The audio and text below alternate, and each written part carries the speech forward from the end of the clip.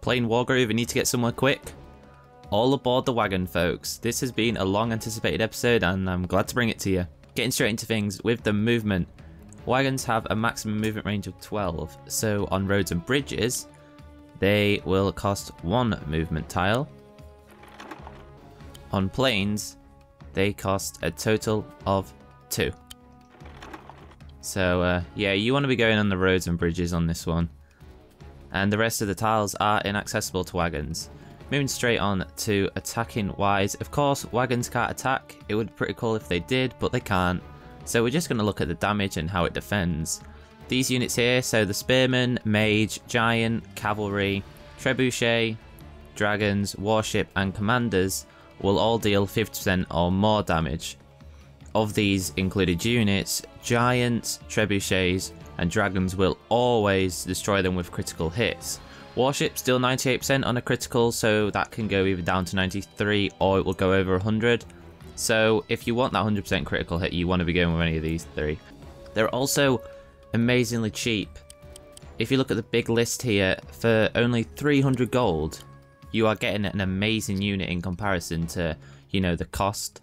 So for what you can use them for, they are one of the most price efficient units in WarGroove by a long distance. Oh, by the way, here was a love heart I made, you know, because I love the wagon. In regards to strategy, as a non-attacking unit, wagons are limited in regards to strategies, but a couple decent ones still exist. The first of these is blocking. Oftentimes people forget that despite being a mobile unit, wagons can be incredibly productive as an immobile defense in terms of emergency. So as you can see here, we've got these units which could be pushing forward into God knows where they're going, but the ability to soak up at least 1 or 2 attacks means that if we line up the wagons like this, they simply act as a block, and by working with the environment, you know, you can really block off zones. Also, the fact that wagons cannot attack means that instead of using an attacking unit to do this, you can use a wagon, lose it or have damage dealt to it, and then still attack in the next round. Now, one of the issues that I see with people using wagons is they don't use them effectively. So here, what we have is a Spearman whose maximum movement range is 3 here. So the wagon is as far away as it can be from the Spearman, with the Spearman still being able to access it.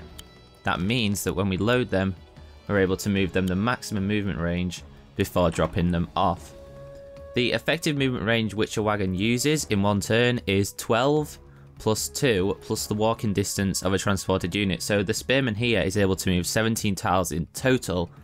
Of course it won't be able to attack in the same round, but ensuring you maximise your wagon range can give you an edge over players who fail to do so. Because I see often how we've got the setup now of these two, people will put the wagons all the way back and then put the unit in, and it's a waste of 3 or 4 spaces really. So anyway, another incredibly effective use of wagons is early capturing. Now as you can see here, the Spearman of course will not be able to reach the building in question by popping him in here.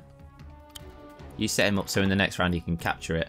We take it over and then we've got that, and then we've got the gold coming in. Now of course this is only just a really small example just to kind of give you the context of it, but I see so much online people do not use the wagons to capture towers, they just send out soldiers to go and do it, and it might be only be 200 or 300 gold a couple of rounds earlier than your opponents, but it can make a massive difference, so I really emphasize how crucial this is to do. The last aspect is damage soaking. This is a great strategy to use with wagons. Here you see we have 2 Spearmen that can attack Valda. He's only on 20% health, so either of these 2 would be able to take him down. Now what you can do is basically use the wagons to evacuate him completely out of there, and at this point he's completely safe. Now this is great if you have units that are on the edge of death and you want to protect them. I mean obviously the best example of this is the Commander. Loading them into a wagon, letting it take the hit, or just running away straight away is an incredibly effective use of the wagons. You know, running away is okay sometimes. Of course you can do this in the reverse, which would literally just be like this. So you'd load them in, bring them all the way back, and then you can drop them into attack. You know, obviously that's fairly self-explanatory. They're quite a good way of launching your commanders into areas. And they also can be used, I've won a game once before by using a commander and a wagon rushing on a stronghold and winning. But you know, just the relationship between your wagon and your commander can be incredibly effective. Now, in regards to issues, I mean, there really isn't any issues to this unit. You know, yes, you can say that, oh, well, they can't attack, but really, they're not supposed to. They function incredibly well. They're incredibly overpowered for what they are and for what they cost. So, you know, if you had to say to me, what's an issue you have with them, I can't really have one. They're incredibly strong. They can take hits.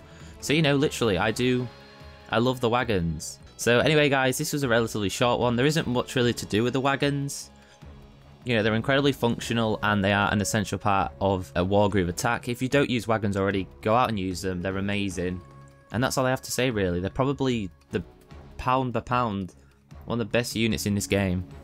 So anyway, guys, if you did enjoy this guide and you found it useful, please be sure to let me know down in the comments. Leave your feedback, suggestions, what you want to see next. From this point, I'm not sure which units I'm going to do next. If you got any other ideas on anything to do with the channel, be sure to let me know. My name is Tom, also known as the XV Project. Peace out.